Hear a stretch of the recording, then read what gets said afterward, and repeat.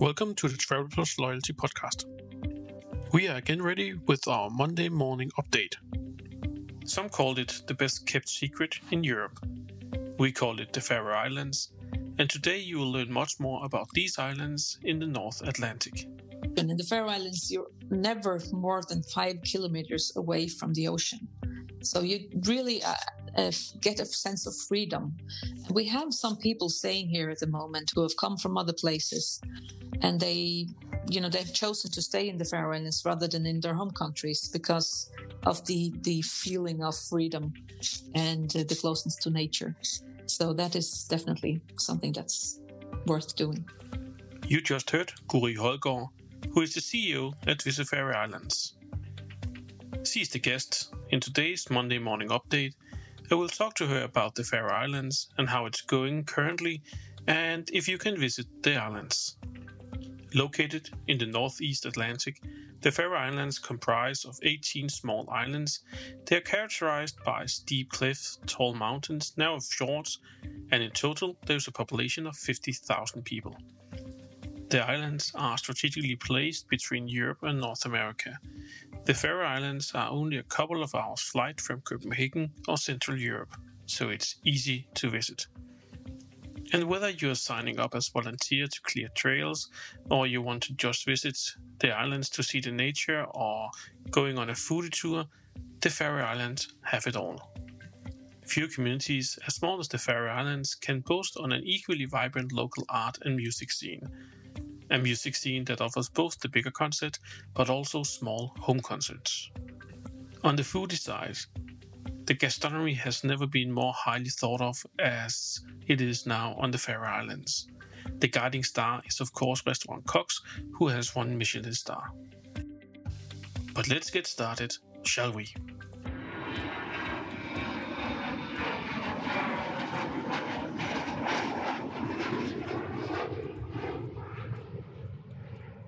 Today we have Guðrið Højgaard from Visit Faroe Islands with us in the studio. And Guðrið, please introduce yourself to our audience. Hello, my name is Guðrið Højgaard, and I'm originally here from the Faroe Islands, though I've been living abroad for most of my adult life, working in tourism and have a background from CBS with marketing, and actually moved back to my native islands back in 2012 when I took the position as the CEO of Visit Faroe Islands.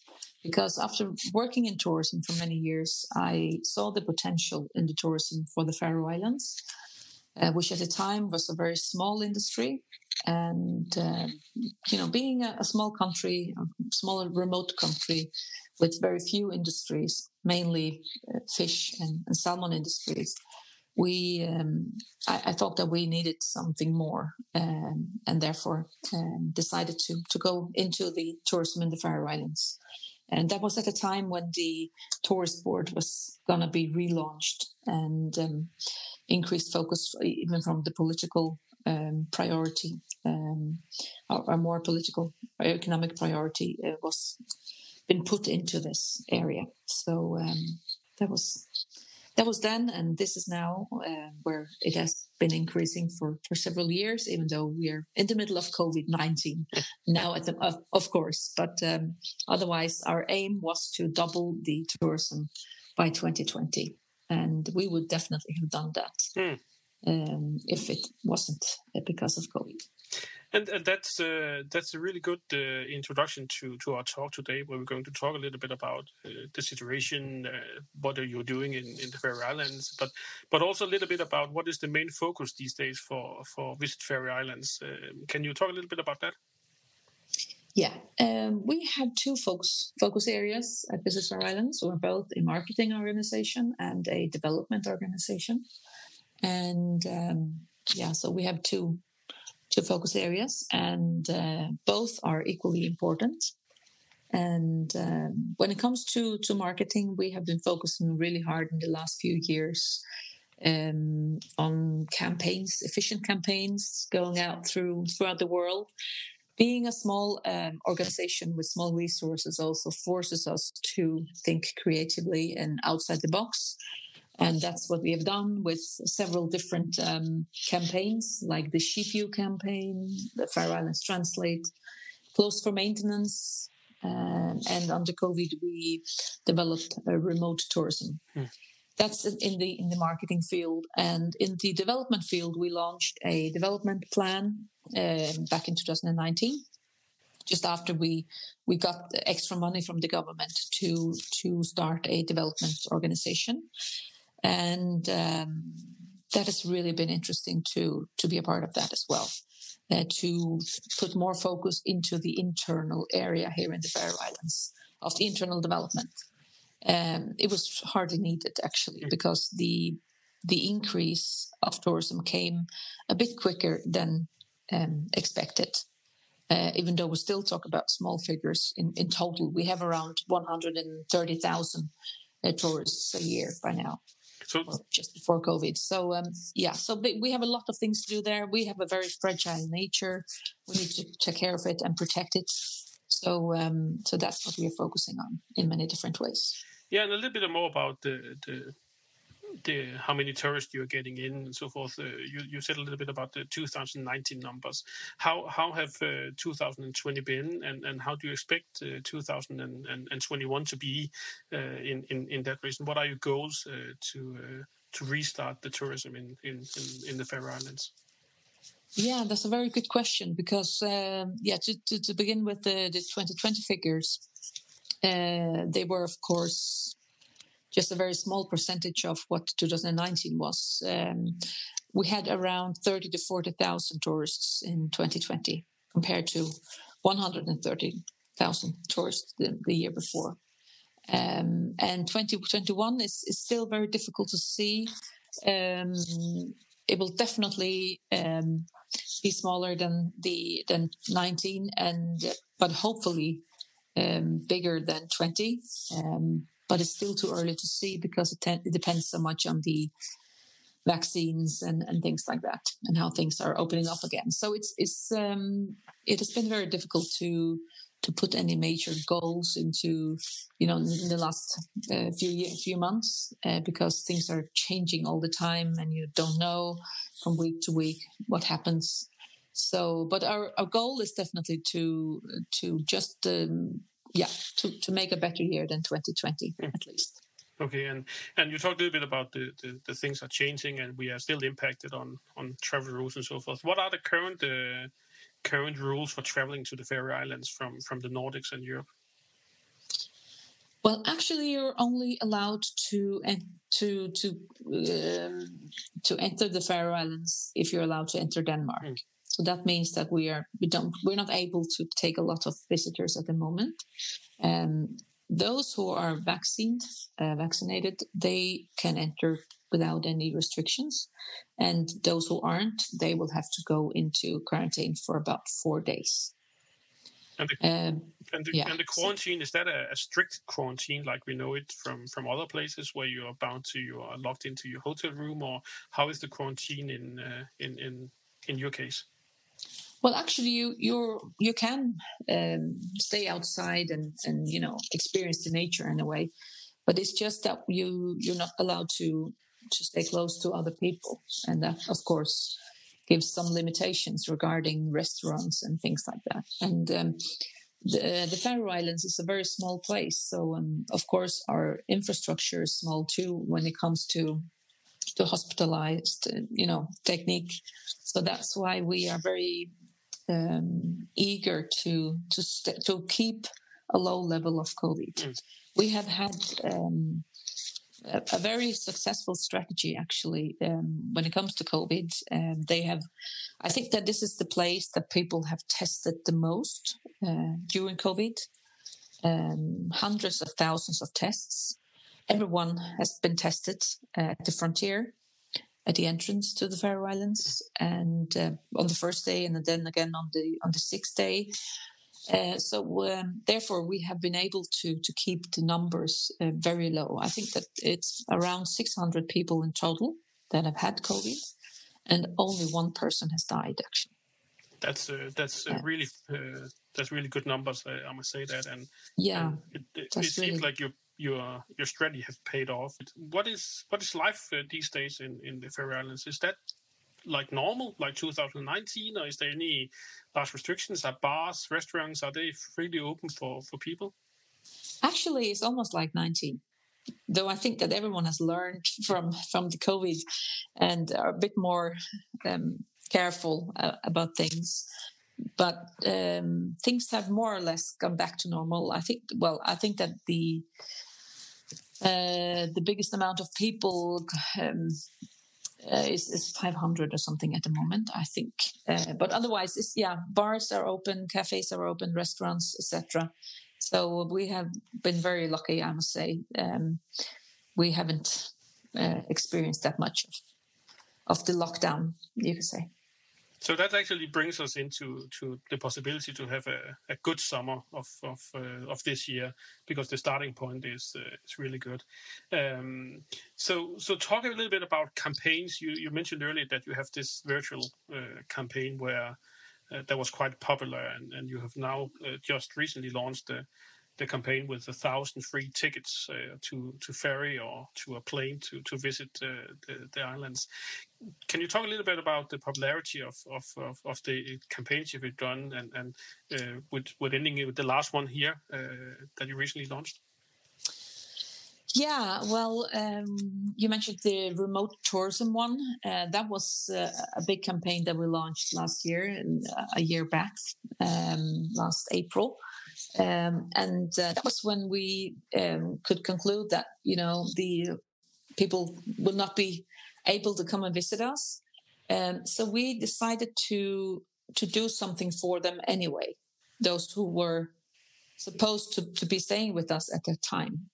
And we wanted to give them a taste of the Faroe Islands, but at the same time also give everyone else an experience of our islands and a sense of freedom, even though they were sitting at home in their sofa or something, locked down, and couldn't do very much. So we decided to, our colleagues, we decided to make this program called remote tourism, where you could actually go into a webpage and book a tour with one of our guides, and you could remotely control the guides.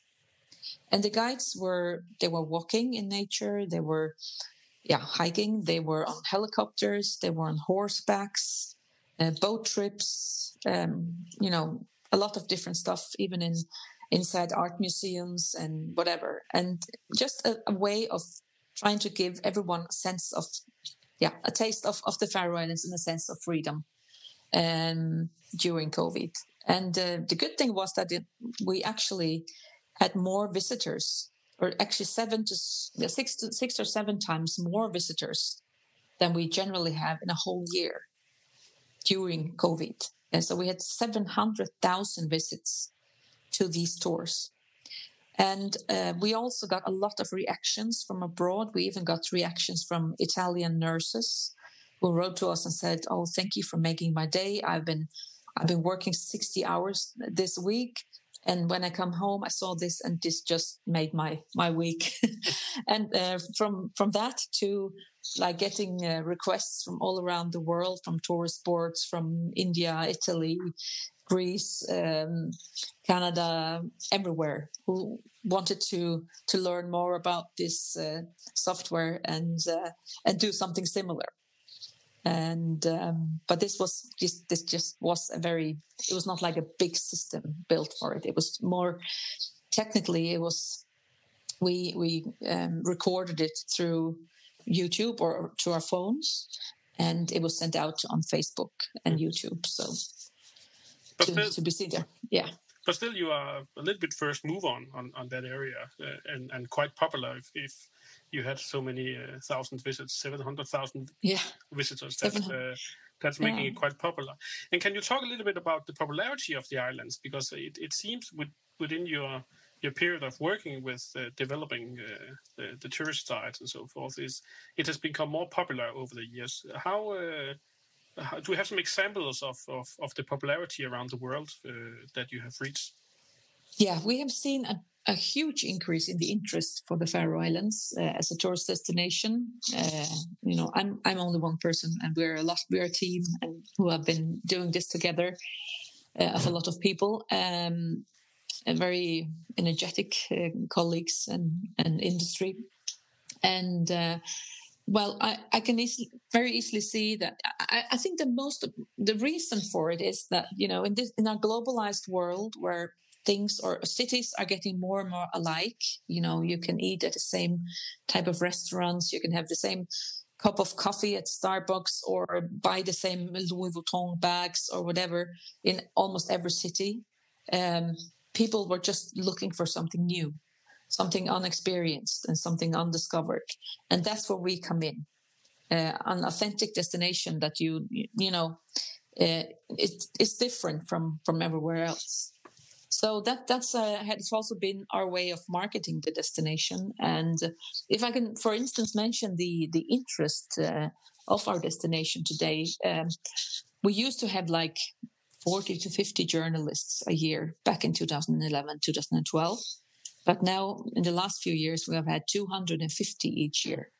And we have actually had to say no to a lot of them. And it's not only about quantity, it's also about the quality. And we can see that it's actually the biggest media around the world who have been visiting us. It's New York Times, it's CNN, it's Lonely Planet, it's even Vogue, all the international big media houses in many different countries and so on. And that has given us a great vision,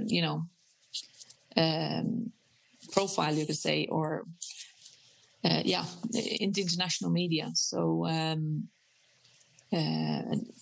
also that combined together with the campaigns that we have launched that have even, won a lot of international recognition. I think we have won around 100 awards for our campaigns during these last 5 years. We even won four Golden Lions in Cannes, and a lot of focus on our work and PR and things like that. So you combined, sorry. No, I'm just saying you are on a good track record currently. It seems. Yeah, well, we were before COVID. Who knows how things will change after that? But I am actually very confident that our destination will continue to grow because our type of destination is what people will look even more for in the future. Small places with small groups of people, always close to nature, authentic. And we're also focusing very much on sustainability in our destination. And that was actually something that we got very famous for during our project Closed for Maintenance. I don't know if you've heard about that, but that went all the way throughout the world. The biggest buzzword in tourism today is regenerative travel, that you don't take from the destination you visit. You give something back to it.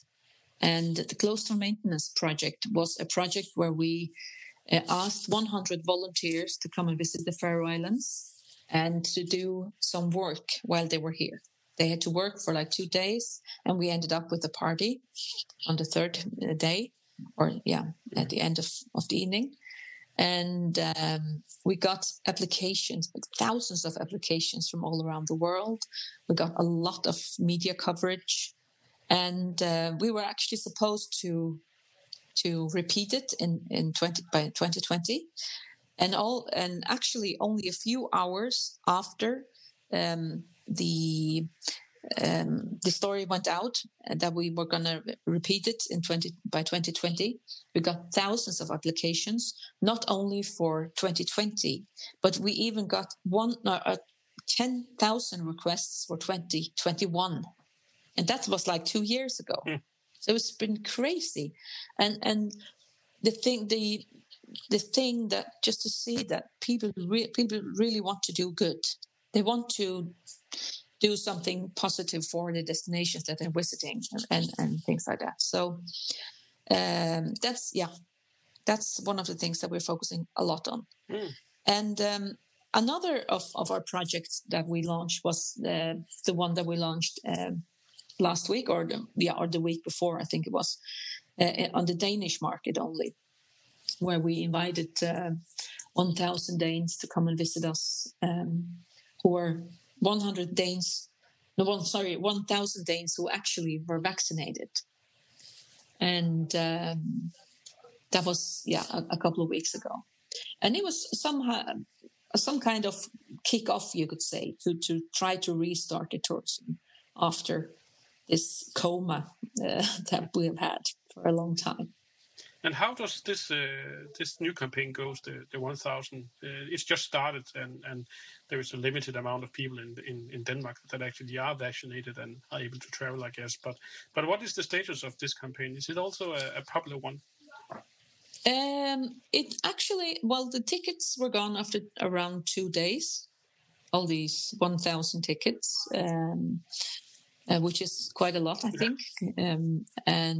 but we could see a lot of health workers who bought the tickets or booked the tickets, and also some elderly, but mostly younger people.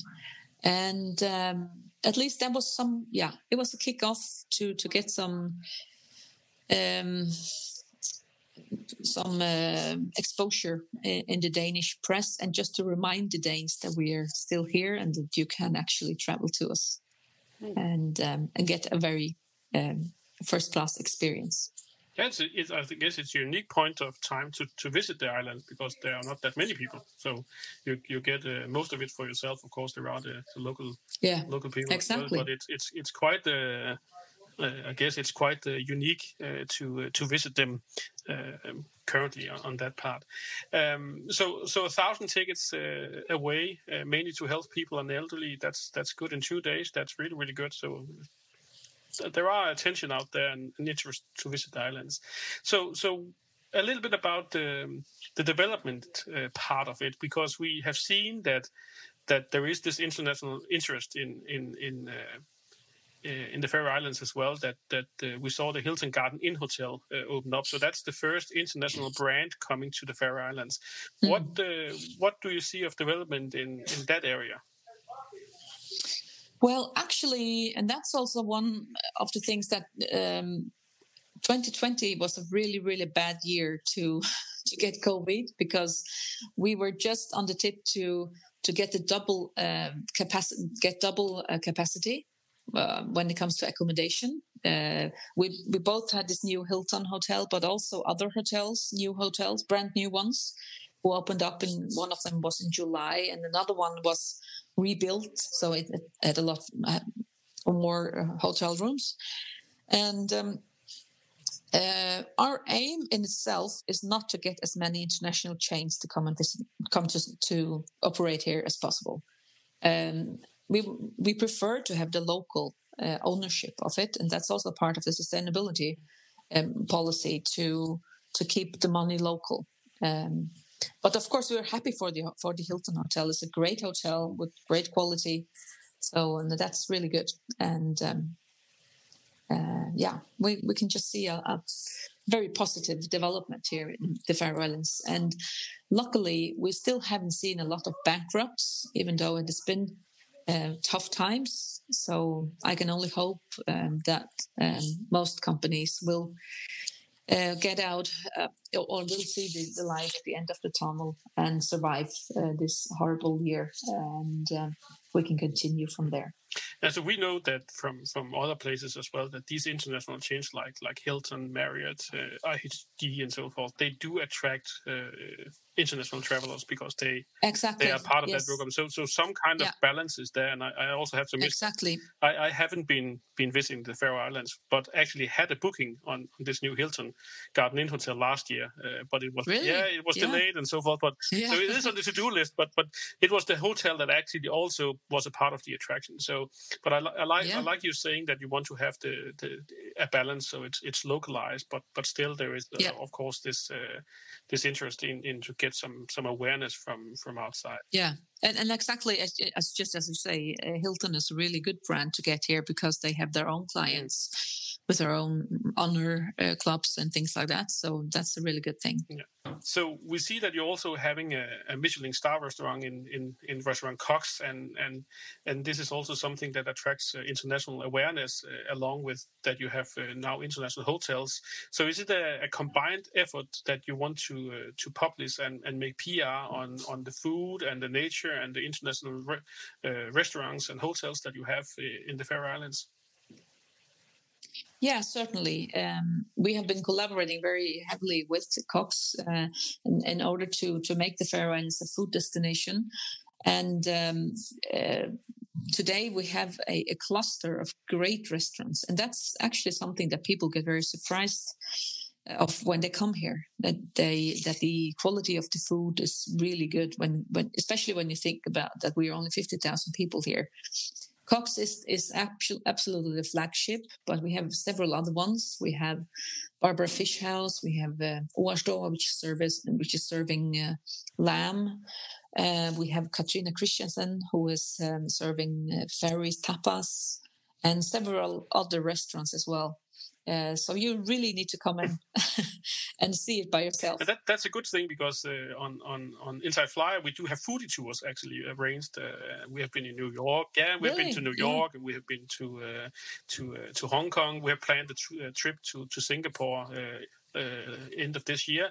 But we also have the Faroe Islands on the to-do list. So now you're mentioning it, that is definitely something that we should look more into, trying to arrange a little foodie tour to those good restaurants up there. So you should really do that, and that is something that I'm really proud to present. The food scene here in the Faroe Islands, and it's a must. You can actually read more about it in the Danske Spise Guide as well, and in the White Guide, where several of them are added as well. And you can actually eat at great restaurants every night while you're here, if you're staying for a whole week. That's at least. that's good to know.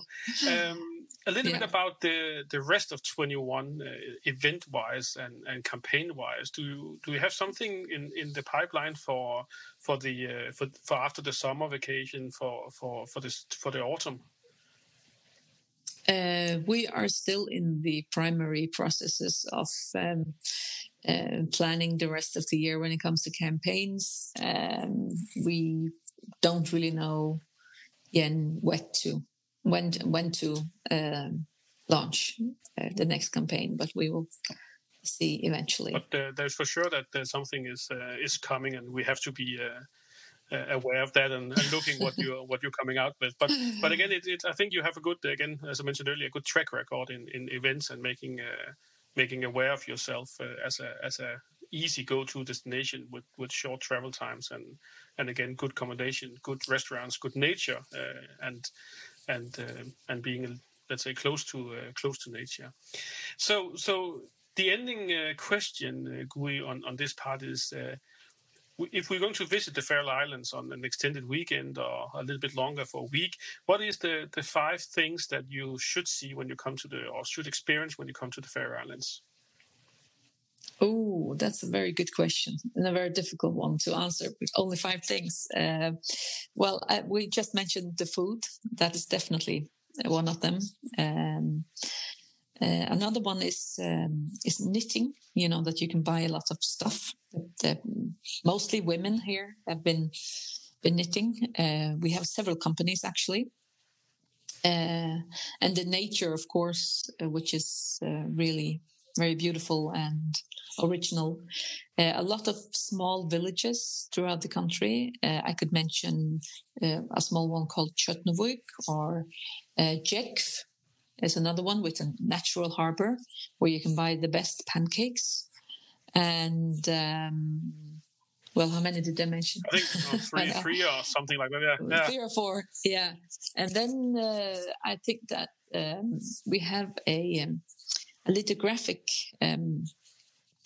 workshop here in the capital called Steinprent, where they sell local art. That is a beautiful one. I love to go there and get inspired by the great guys working there. And also we have a small island called Nólsoy, right outside the capital. which has several places to experience both the nature and cafes and really great people who live there. And it's only like 15 minutes boat ride from the capital. So there you get to experience both the capital and also the outside, both islands and things like that. And by the way, I need to mention the subsea tunnel as well. That was just inaugurated a few months ago, which actually contains the first ever roundabout above the ocean. And it's really beautiful as well. You need to see it's that. Actually, I would say it's not only a roundabout below ocean floor. It's architecture. It's culture. It's paint. It's light. It's everything. When you see the pictures of it, exactly. It's our local artist Trandor Patterson, who also has won a lot of international recognition, who actually designed this art piece. Really beautiful. Yeah, I won't tell you more about it. You need to come and see it. I think it's one of the roundabouts in the world that you actually will do several tours and just going round and round and round and round. and not get out of it for the next couple of minutes. That was definitely more than 5 things on that part, and I can hear that there is a lot to do both on an extended weekend visiting, but also a week-long vacation.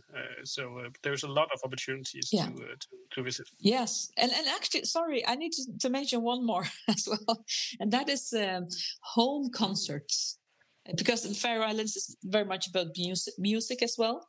And in the village of Göta, they have a lot of home concerts, and that is something that is, the opposite of a Bruce Springsteen concert in a big arena.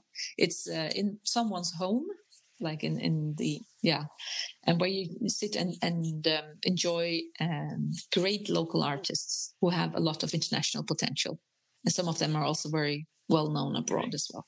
There's plenty of opportunities, I can say. It's going to be difficult just to be there for 2 or 3 days. Exactly. You need to come and experience it.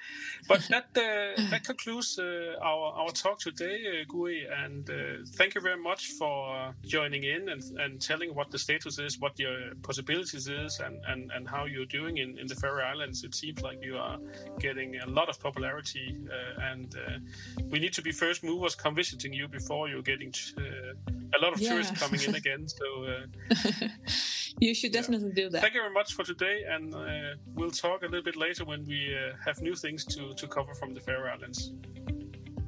Thank you so much, and have a nice day as well. Thank you.